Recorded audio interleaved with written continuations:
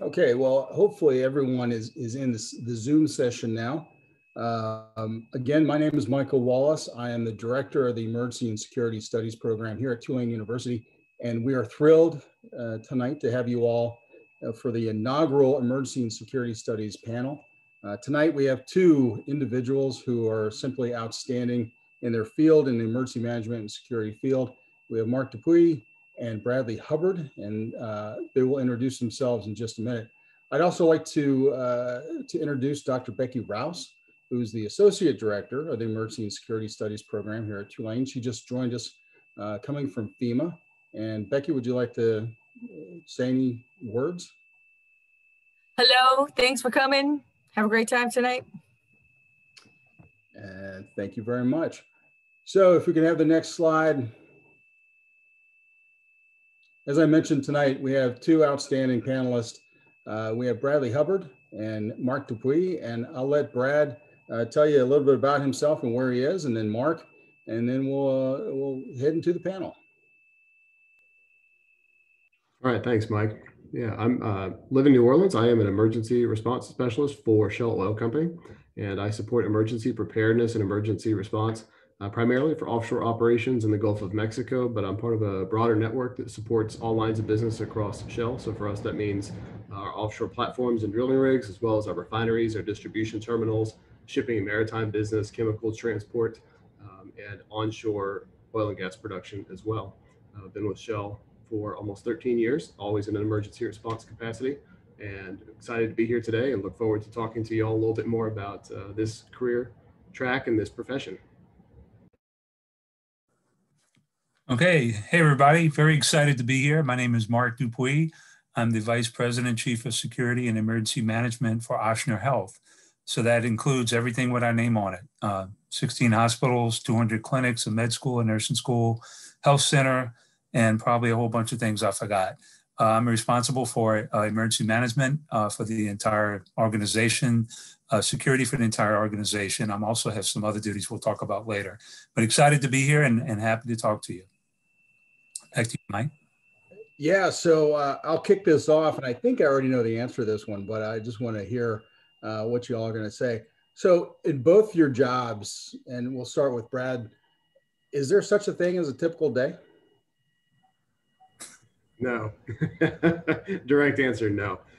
There's a lot of variety in our jobs, and we are still a response organization, so we're still subject to whatever's happening in the world around us and pivoting and reacting to those circumstances. We put a lot of emphasis on protection and a lot of emphasis on preparedness and prevention as well. So we spend a lot of our time building and maintaining systems to keep people safe and to be ready for an incident should one occur, and certainly try to prevent it from occurring by having other systems in place as prevention methods. But that's one of the best things about this job, is there's a lot of variety in terms of the different facilities and people you work with, and also the types of issues that you're dealing with on a daily basis. Yeah, and Mark, I'm curious to hear your answer on this one too. Well, I think the answer is no, but it's a good no, because part of the reason, I'm sure Brad just said it, part of the reason you do this kind of field is because you like the excitement. But you know, a lot of it's not all excitement. A lot of it's similar to Brad, is spending time preparing and making sure your organization is ready for whatever might pose the next day. So so there's no really typical day, but that's kind of the draw to the profession and to what we do every day. So Mark, was this, I mean, did you always want to be in security and emergency management, or was this something that you just kind of came into as your career progressed? Well, the answer is yes, but I started out as a career police officer. So I was a police officer for 31 years, which, as you know, being in law enforcement is very similar to emergency management. As I rose through the ranks, you know, more of the leadership and planning of Jefferson Parish Mardi Gras, of the response to Hurricane Katrina, really drew me. You know, it was my life's work and I loved it. And it was a very kind of natural progression into what I'm doing now with, you know, you're transitioning from the public sector into a private sector, but essentially doing the same thing and preparing and preparing your organization, are preparing everyone to be safe and to survive anything that presents itself. Brad, I know you've had an interesting career. Sure. So I always knew that I wanted to be in some type of emergency response. I'm a bit of a cliche in that sense that I've been interested in this since I was a child, and I became a firefighter and an EMT, and then progressed through the ranks there a bit. Was able to become a station lieutenant for the fire department, and was able to get a little bit more leadership exposure, which then led me to be curious for bigger and more complex incidents and programs. And I was working in the fire service congruently with going to university. And so I was able to pursue education at the same time. And so I always wanted to be involved in emergency response. I didn't know that it would look like this, but as I was seeking out bigger, more complex systems to be a part of, it was a natural draw to make the switch into the private sector and then to pursue emergency preparedness and response just under a little bit different brand than what I used to do. So for you, Brad, what are some of the biggest challenges that you deal with? And I say that looking back almost a year now, we've been in COVID and a lot of other things have been going on. So, I'm sure the challenges change, but what are some of the challenges that you deal with? Yeah, I think the two answers to that question. First of all, I think that in our work, it's really easy to see a lot of opportunities that are out there to improve processes, to improve the systems, and to find the ones and invest the energy in the ones that have the most value, and to provide the most protection, the most support for the business or for the people in the organization. That's really an important niche to try to find that balance of the ones that add the most value. I think another challenge that we deal with a lot in our industry and in our chosen profession is that we're constantly having to react and adjust to the world around us. And that seems pretty obvious given that we're in emergency response, emergency preparedness. But as emergency management professionals, we're constantly making those adjustments and making adjustments to our systems to make sure that we have the right programs in place, the right controls or safety measures in place, and to try to maximize protection for our people, whomever that audience may be based on the organization you work for, and constantly adjusting to the external environment. So there's things out of our control and there's things that we can try to control to keep ourselves as safe as possible and to continue to look out for our people. And Mark, when you were introducing yourself, you're talking about all the different properties and hospitals and clinics that Ochsner has now. What are some of the challenges that you're facing? I think, again, similar to Brad, I think the challenges are, trying to align your preparedness, your mitigation, and even your security standards with the mission of the business and making that fit. So what I mean by that is, you want to do certain things to prepare for an emergency, or you want to put in certain security systems to protect them. How, the question you're going to get from leadership, especially on the corporate side, is, why should I pay that money to do that? And you have to align it with the vision or the mission of the business. For us, it's taking care of patients. So that's to keep patients safe. If they don't feel safe, the nurses and doctors aren't going to be safe, and we're not going to be able to fulfill our main mission. So, and I said it's challenging because in the healthcare industry, despite what's going on right now, if I need a new security tool or a new emergency management tool or folks, I'm competing against maybe a new surgical tool that a surgeon needs. So you have to make sure you have value and show value to the business need. And that's not always as easy as it sounds. It can be a little challenging. Yeah, I'm sure, the wrong time to have emergency management and security management is after an event. So I'm sure that's challenging for both of y'all. In your introductions, you were talking about both being on the public side and now being on the private side. What are some of the similarities and differences that you've encountered? And Mark, if you want to start. Yeah, sure. I think it's a great question. I always not made fun of this, but thought about, in the law enforcement world, we're keeping people safe, making arrests if we have to, patrolling, but nowhere in there does it say we're making money. And I hate to boil it down like that because, in healthcare or in any business, you might have a greater mission of taking care of people, but in order to take care of patients or people, you have to be safe and you have to be profitable. So a little bit back to my earlier comment, you have to tie in the public sector, you're doing it because for the good of the people, because you want to take care of everybody, you want them to be safe. And then in the private sector, you're doing it for the mission of the organization. And hopefully the greater mission is something good like taking care of people, whether it is or not, you just have to tie that to the organization's mission. And to me, that's the biggest difference.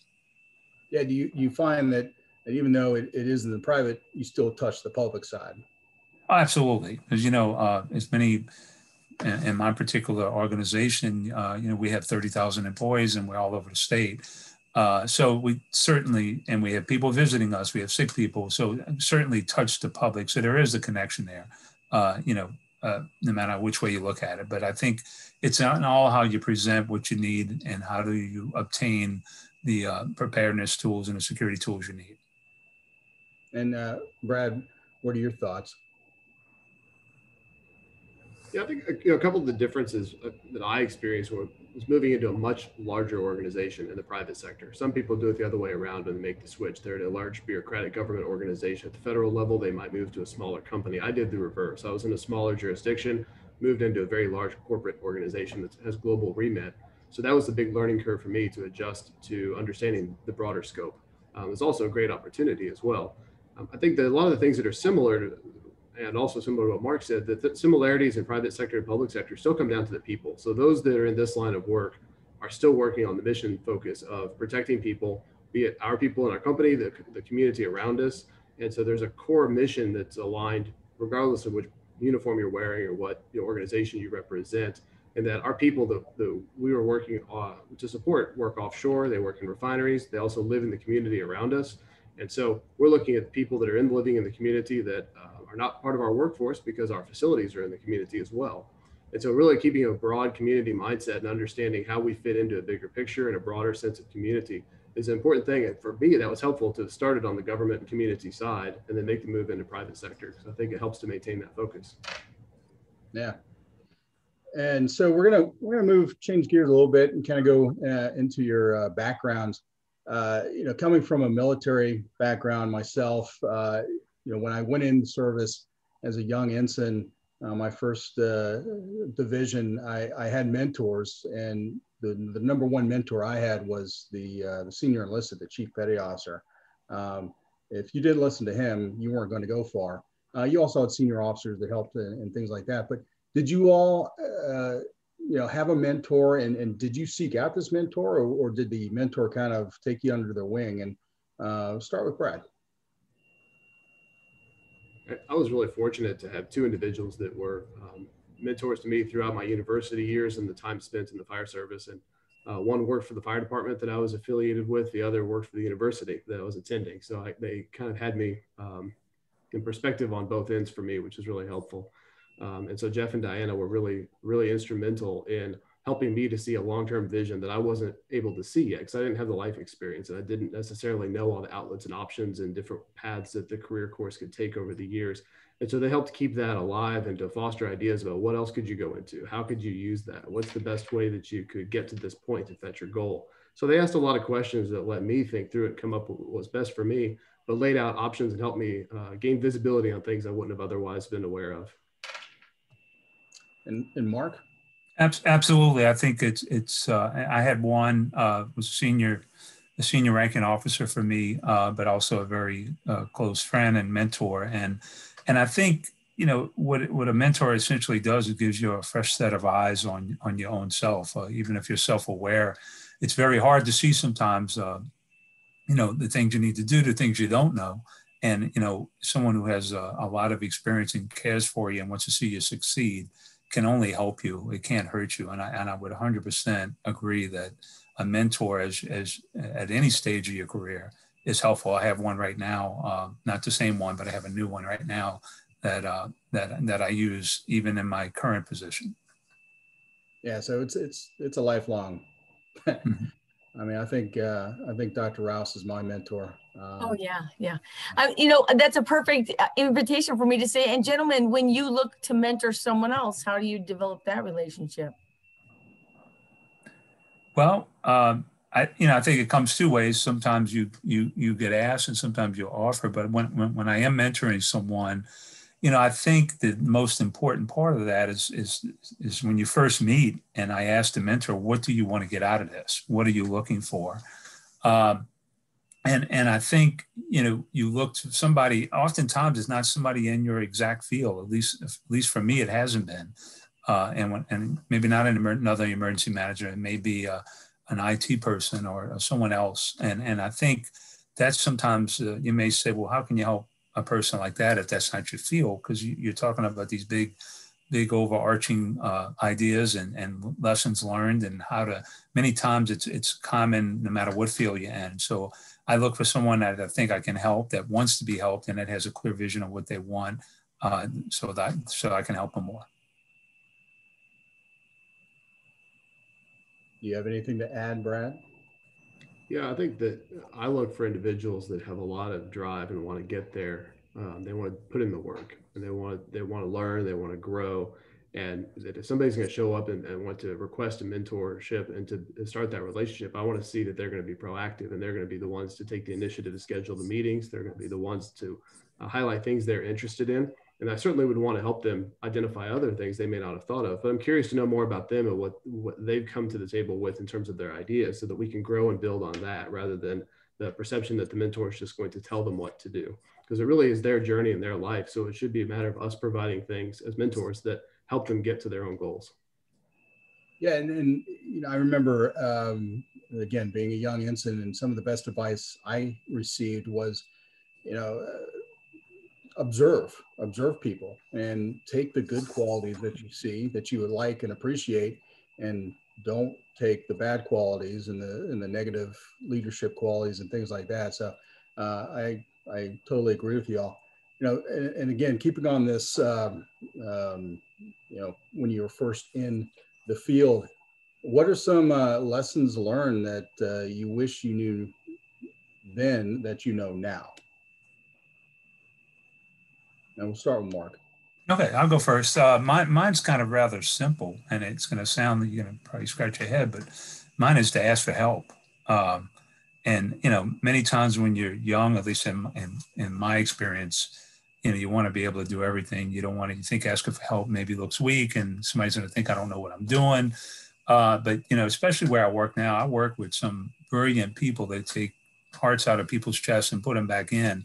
And I'm the first one now to ask for help. And I didn't always do that. I wish I would have done that earlier, because I think you don't have to do everything alone.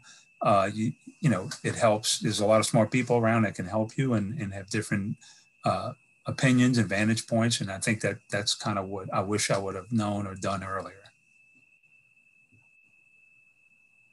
Brad? Yeah, I think a big lesson learned that I've had over the years, especially when I was younger and first starting out, is to recognize that a lot of people can identify the problem, and a lot of people can talk about good ideas that are out there. But to identify a problem and bring a solution, or at least the beginnings of a solution, are really important. And really, to expand on what Mark had said earlier about the business side, is to be able to state the business case.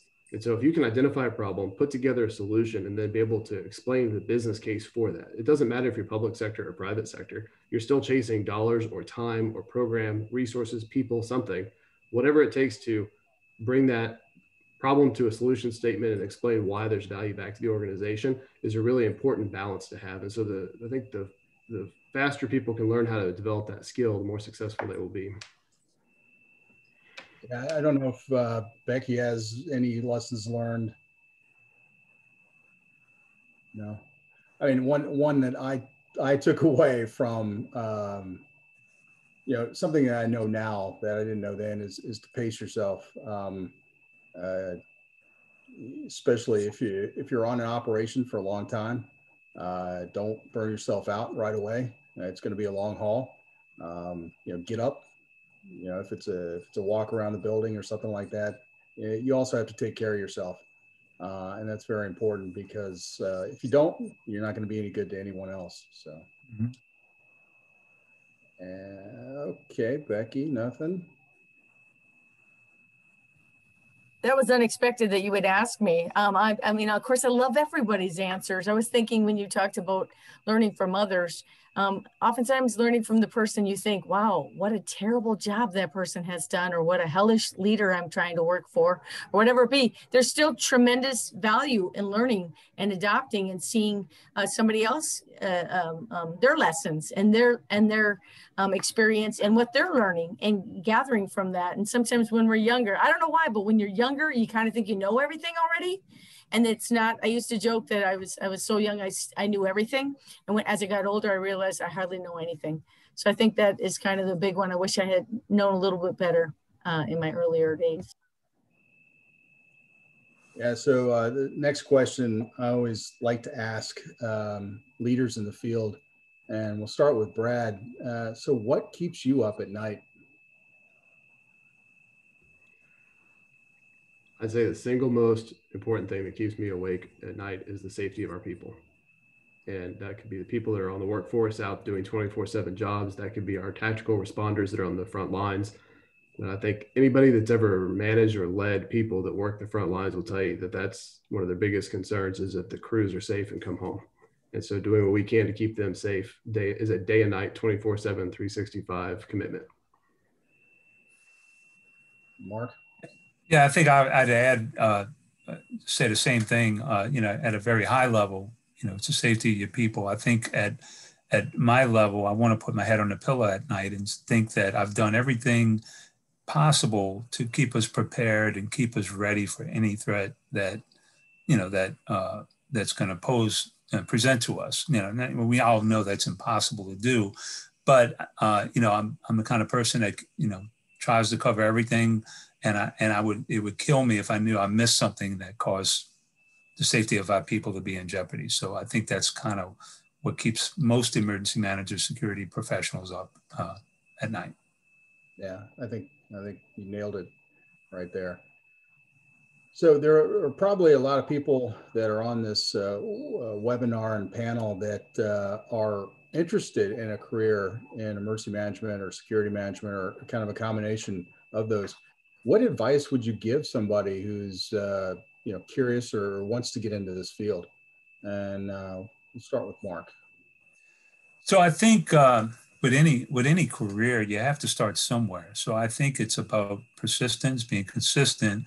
And I think one of the most important lessons is you're not going to get everything you look for. You're going to have some failures, and that's okay. You learn, I think what Becky just said, you learn from those failures just as much as you learn from the successes, and probably more. So I would think, you want to get involved, and I know we're going to talk about it in a little bit, but, internships, volunteerism, whatever way you can get your feet wet or get involved is very important. And getting involved in these fields. And obviously you want to get an education as much as you can at our program, or any program, but ours is the best. So you want to get an education at our program. But my point is, be persistent, keep involved. And what I find a lot today, everybody wants to start at a high level. Be willing to start at what I call the grunt level, where you got to do the things that you do and build from that. Everybody can't start in the position we're in right now. Be willing to start at a low level and work your way up. And there's a lot of value in that as well. Brad, do you have anything to add? Sure. Yeah, absolutely agree with the idea of start with the tactical and some of the field level roles.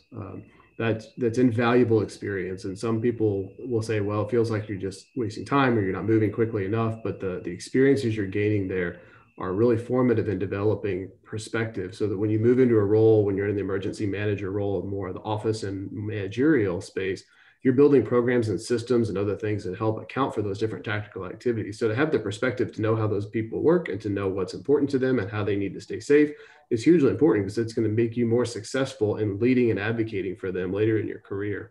And certainly a piece of that is developing yourself professionally with education, as Mark said.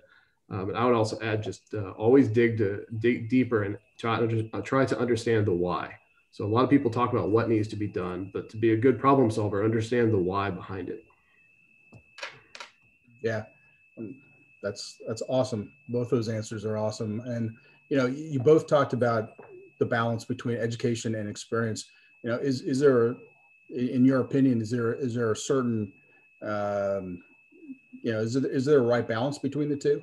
what would you suggest for somebody who wants to get in this field, looking at both education and experience? And again, I'll pick on Mark first because he's you're in my upper left-hand side there. Not a problem. So what I think is I think there is a good balance between the both. Obviously, in a perfect world, you'd have education and experience, but not everybody could be in that space. I think both are vitally and crucially important. I don't think you can put one above the other because they're both important.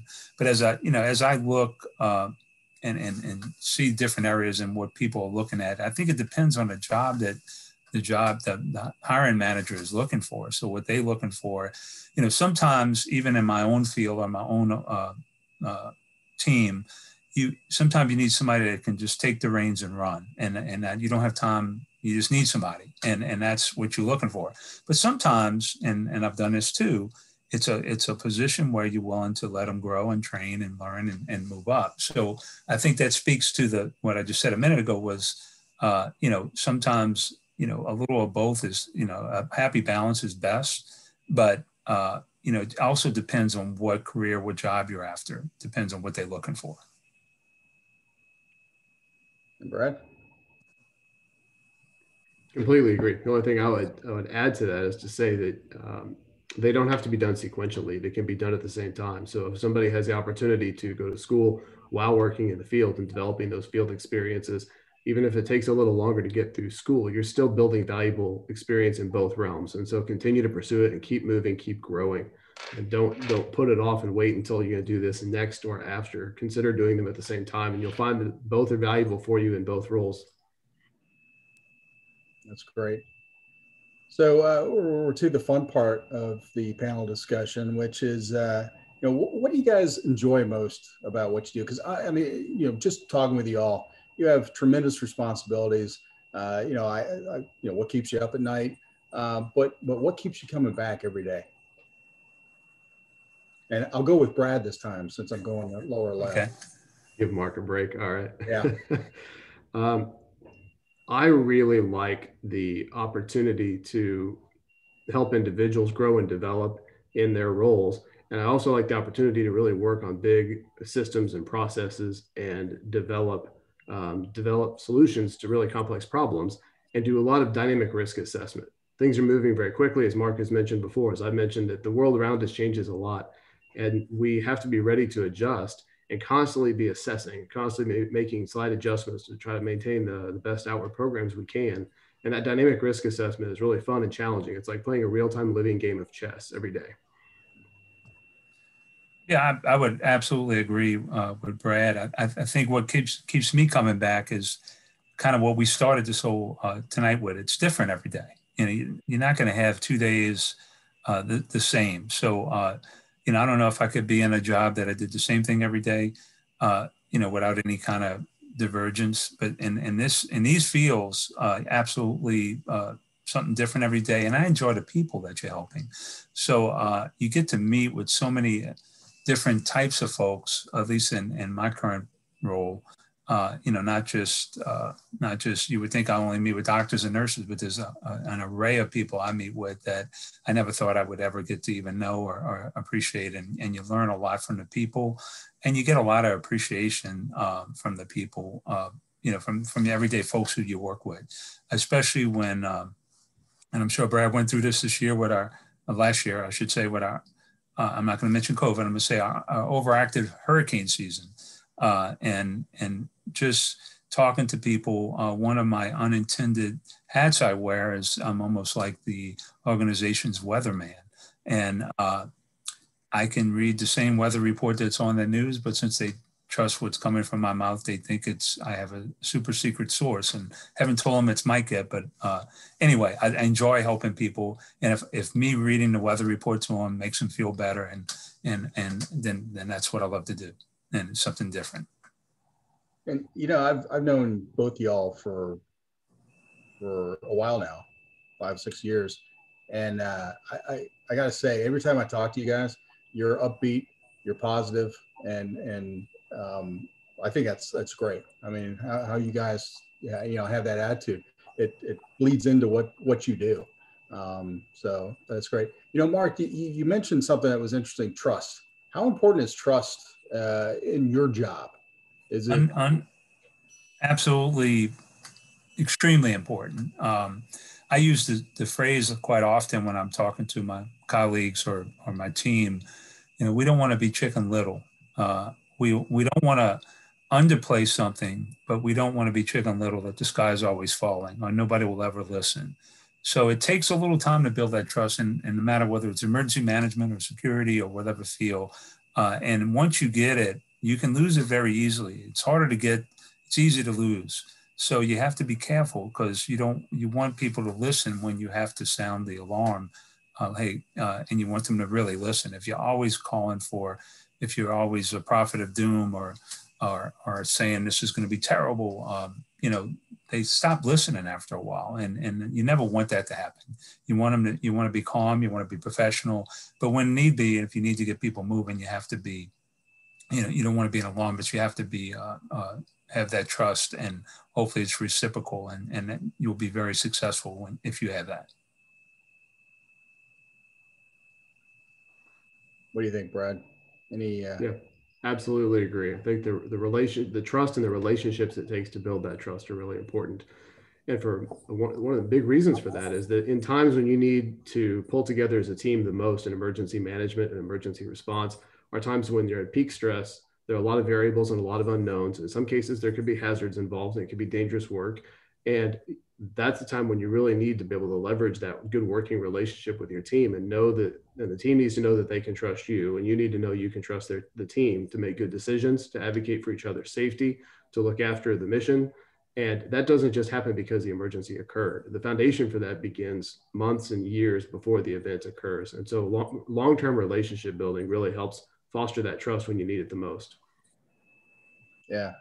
Can I follow up this trust question? The government sometimes is challenged, and I realize private sector versus public sector, but is challenged in withholding information rather than, imparting it, so that those folks who might be affected by something, take a hurricane, what have you, or a terrorist threat, a man-made threat, a pandemic, that they probably potentially could contribute to their own survival / success / coming through it, a victor, perhaps with a little bit more information. How do you balance that with maybe a need to protect proprietary information or to not cause any kind of alarm? How do you know at one point and how much information to impart? And maybe Brad, you could start, and then Mark.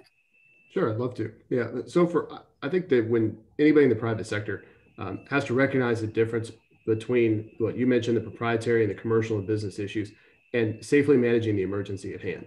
And so once the emergency has occurred, the priorities are around protecting the people, minimizing the impact of the environment. Those are your focuses. The other things we can address later. And so that really helps to separate those conversations around, to stick to the mission, stick to the objectives, if you want to use ICS speak, but stick to the mission assignment of stabilize the scenario, protect the people around you, protect the community, protect the environment. And then later on, we'll figure out the other parts. No. And I would just add, I agree. It's very difficult to answer your question. And what I mean by that is, there's the big emergencies and that you deal with every day, but there's the ones that come through overnight, and you're reading your intel briefing, and, there's a chance of an active shooter here. And then you have to really think carefully about that. If I tell, 2,000 medical personnel, we might get an active shooter today, what's going to happen? So you got to, first of all, make sure you're getting good information. Second of all, try to figure out how you're going to mitigate that threat without alarming everyone. But you never want to withhold information unless the actual information would cause more of a problem than if the event actually happened, which is possible. So it's very difficult. The way I do it and my team does it, we bring in a lot of people. It's not just our decision. It's usually our PR folks, our leadership teams, and a lot of other people that get involved as to, who do we have to tell, how are we going to mitigate this threat and to handle it that way. But it's not an easy process. Sometimes it's difficult. Yeah. And I just want to go back to something that you were talking about, Mark, about, trust takes a long time to build, and you can lose it very quickly. And one thing I would pass on to everyone on this this panel, or not the panel, but everyone that's on the Zoom call. If you don't know the answer, that's just tell the person and go find it and let them know. Don't try to make something up, because that's the quickest way to lose any credibility or trust that you might have. And that's my soapbox for the evening. So we're coming up on the end of this formal session, but I just wanted to kind of throw the floor open to both Mark and Brad. Is there anything that you'd like to pass on that wasn't covered in the questions and conversations that we've had? Or we can ask the questions first. We got 4 questions. Is that okay? Sure. Okay. So let's start with Mark. Or Mark, you start, and then if Brad, if you would answer. We've got here, when you left the public sector and entered the private sector, what were the biggest adjustments you had to make, and what were the hardest adjustments? And it goes with another question we have that talks about this transition going from public to private. How kind of do you do that? Yeah, great question. Thank you for the question. I think it's Brad had mentioned it earlier. It's learning the business model and how to put together a business plan. So you don't although you do that a little bit in the public sector, it's really, really important in the private sector. What's it going to cost? Why are we doing this? How does it affect our bottom line? And then how does it fit with our organization's mission and vision? So I think that was a little bit of an adjustment for me, although in the similarities in the public sector, like Brad said, you still, whether it costs money or time or resources, you still kind of figuring those things out. But I think it's a little more pronounced, at least in the healthcare sector it is, where they want to know, why are we doing this? How's it going to help our organization? How's it going to help our patients? And do we really need to do this? So I think that was a bit of an adjustment, more verification and more validation of what you're trying to do. Absolutely agree. The only thing I would add to that is, from my experience personally, when I made the transition from public to private, since I went from the fire service into private company, I went from a role where I was rotational. So I was actually in a 24-hour shift work position to moving into a corporate job where I worked Monday to Fridays. And when I left the shift at the firehouse or at the ambulance station or what have you, somebody else was doing that job. And so when I was off, I was truly off. And when I made the switch, because I moved into a role that was not a rotational job in the private sector, there are those out there. I did not have one of those. But when I made that switch, there wasn't somebody else doing the job when I walked out the door. So the phone calls still come in. The problems that you were working on the night before are still going to be there in the morning when you come back. And so that was a bit of a lifestyle adjustment to me. So figuring out the work-life balance in that was a bit of an adjustment as well. Okay, to follow up a little bit on this whole public versus private, and maybe this is one of those questions that really seeks a candid response, but are there rewards that might be different in the private sector than perhaps the public sector? We'll start with Brad, and then we'll go to Mark. Okay, from my personal experience, I think the biggest reward has been the ability to broaden the scope of practice. And so I really enjoyed working in the fire service and in the EMS sector. Got very fantastic, really good experiences from that, and really enjoyed it. And I was also curious about how to do that more and take on bigger responses to build bigger programs. And so moving into a role where I had the opportunity to do international work and to build and work with responders in different parts of the world, different parts of the country, it was one of the most rewarding parts for me. And that was really what I was looking for and pursuing, and was happy to find that in the private sector. So I think Brad's right. I think for me, the rewards are pretty much the same. It's the scope and the scope of what I'm doing now versus what I did before. That's different. So to me, the rewards, you're still dealing with people. They're still grateful if you help them. The kind of things we talked about earlier still make me go. It's just in my current position versus my old position, the scope's a lot larger. Okay. Students, of course, and folks who have joined us tonight are very keen on the internships, where these kind of opportunities exist, how they find them, whether you two gentlemen held internships, and if so, what your experience might have been. Mark, would you like to tackle it first? Yeah, sure. Well, I will tell you, I've had several interns work with me at Ochsner that were students of mine, or students in the program at Tulane. And we do have an internship program at my current organization. But a lot of it, I think you find it by networking, whether you're in a program like this or you're in a field like this and you talk to folks like myself or Brad or Mike or Becky, and you just talk and try to get into the field and find out where there are. Most of ours are unpaid, but you're getting paid just not financially. You're getting paid by experience and learning the field. And I did not personally, I was not in an internship, but I wish I would have been years ago.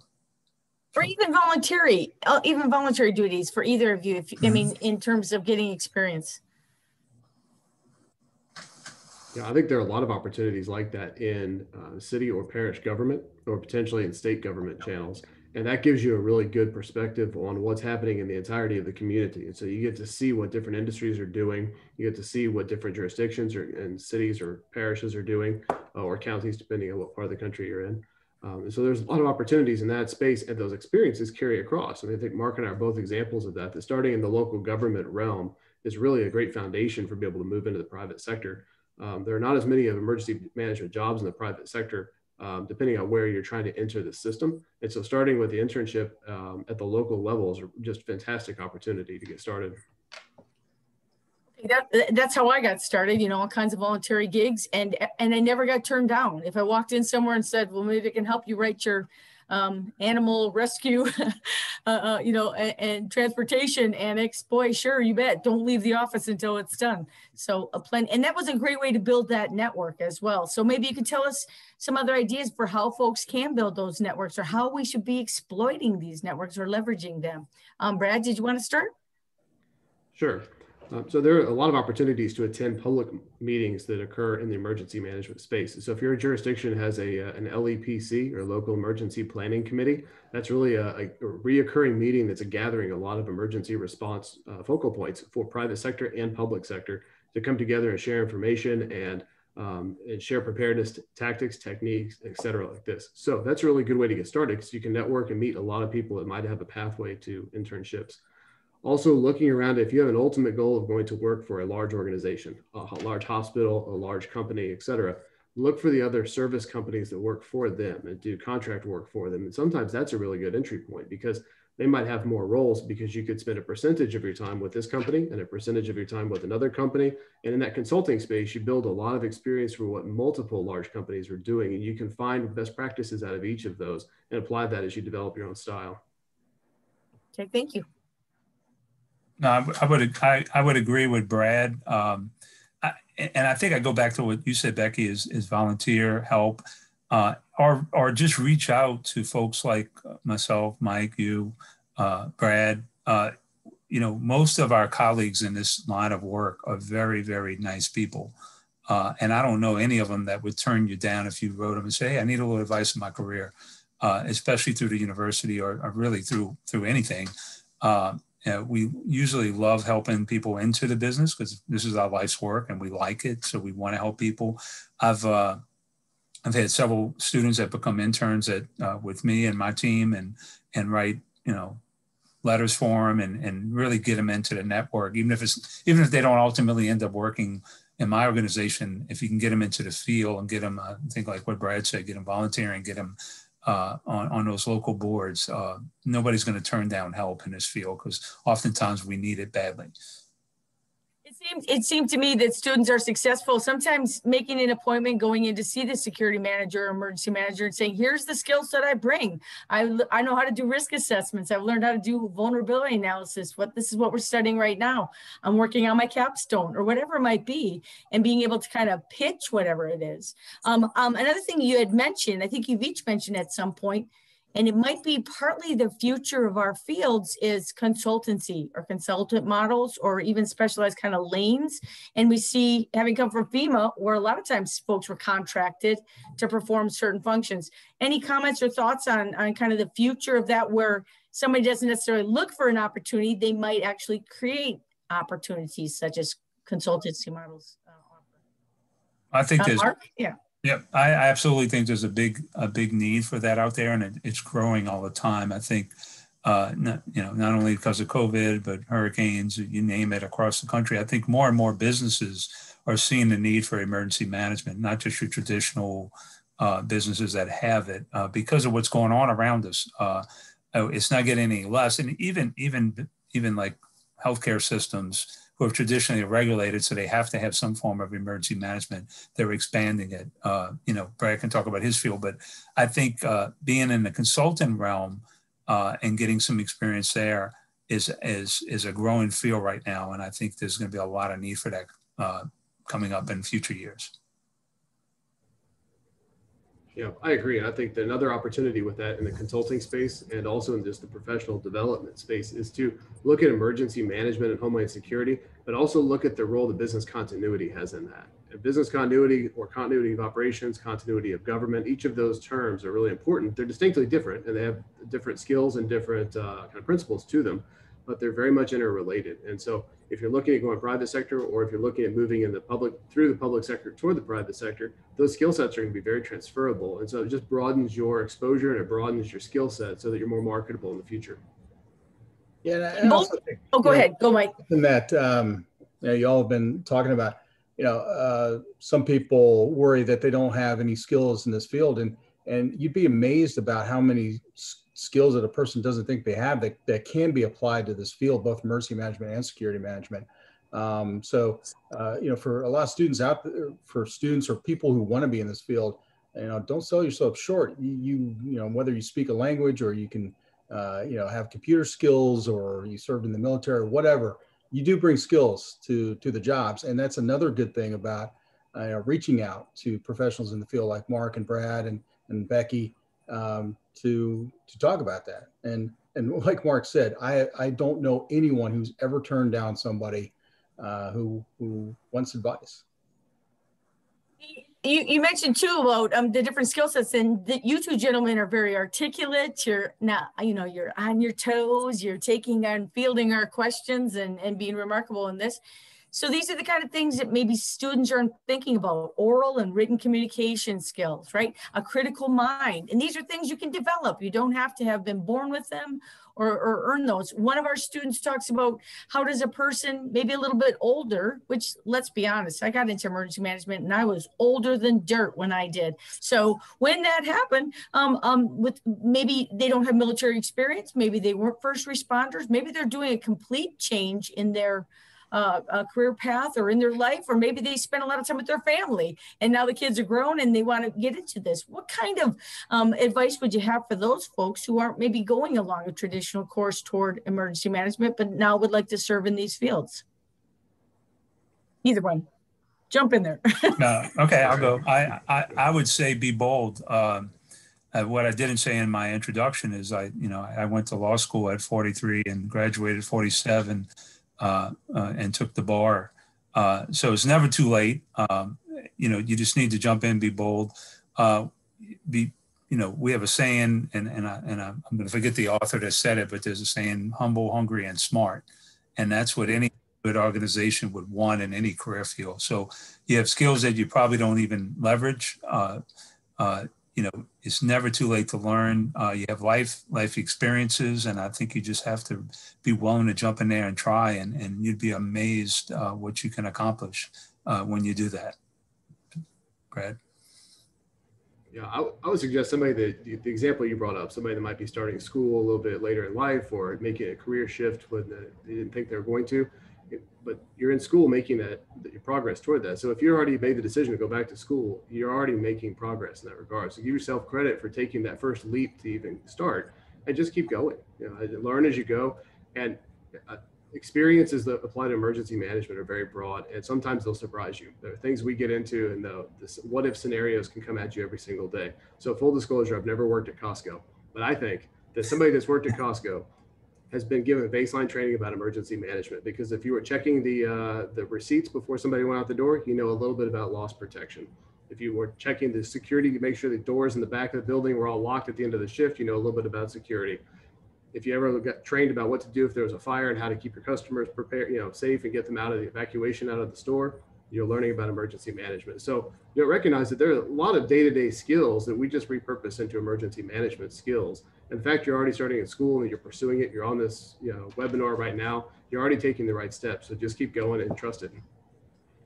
Hey, thank you. Yeah, he specifically, or this individual specifically talks about being a planner, not realizing that we're using planning techniques every single day. And if it's a formal way of planning, there are opportunities to go out and really kind of self-coach yourself, or take emergency planning, or even, take independent studies and things that don't necessarily cost you something more, and practice it. Be involved in the community's exercise or what have you.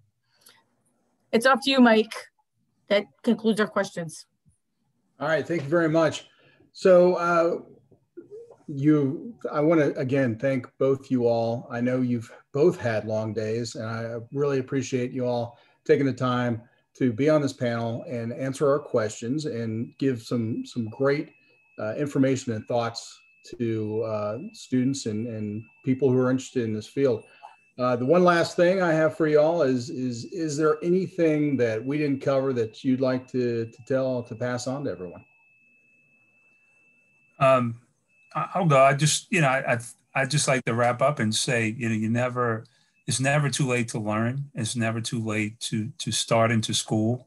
When I teach, I stress that all semester long, because I was a late in life student, and I think, as Brad has said, and Mike and everybody, it's never too late. So please do not think you ever too late to do anything. You have skills, you have things you have already developed, and the sky's the limit if you want to do it. You want to work hard and you want to put time into it. And this is two great fields that I personally love, and I think you would too if you got into it. So I think thanks for listening. I'll pass it to Brad. Yeah, thanks, Mark, and thanks, Mike and Becky, for having us here and the opportunity to share with y'all. I think my parting words or suggestions, folks, is just to keep an open mind about the possibilities of emergency management. I think we've spoken with some bias on my end, but it's a growing field. It's an exciting field, and people are finding new ways to apply emergency management to different industries and different problems, and it's getting much broader in its scope. And so a lot of times people hear emergency management, they hear Homeland Security, and they think military, law enforcement, FEMA. And that's about it. But it's so much broader and more diverse than that, and it's in demand. And I just did a quick little search before we got on this call at current activities that are happening in the world around us today. You've got a blizzard happening in California. You have a mudslide happening in California. There's a nitrogen leak in an industrial facility in Georgia today. There's a potential for a typhoon off the coast of Northeast Australia. You've got a famine, that's occurring in East Africa right now. And you have social unrest that's in Poland, in the midst of a global pandemic that we're all very well aware of anytime you turn on the news. And so think about the private sector and public sector implications of all of those. And I hope y'all were intrigued by what you heard here, and to continue to hear about all the possibilities that emergency management, Homeland Security will present, and continue to pursue this as a career path. Thank you. Well, again, I thank you so much, both of y'all. Again, I know you both have had long days, so I really appreciate you being on this panel and volunteering your time and knowledge. So if we could go to the next slide. We do have some upcoming events. You can see the two. There's tips to help you get into this field, and that will be blocked, unfortunately. That'll be March 10th.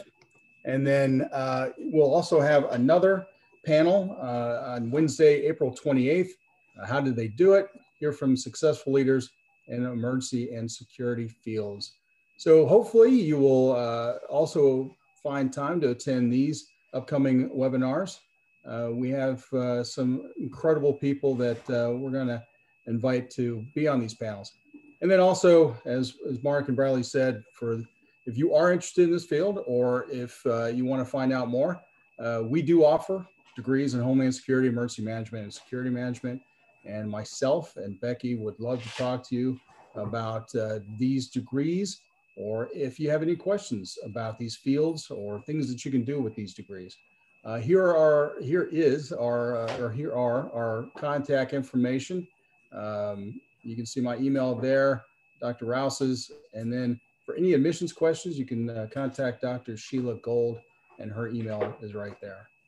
But again, thank you very much. Hope you all have a good night. Stay safe. And thank you again to our panelists. Right.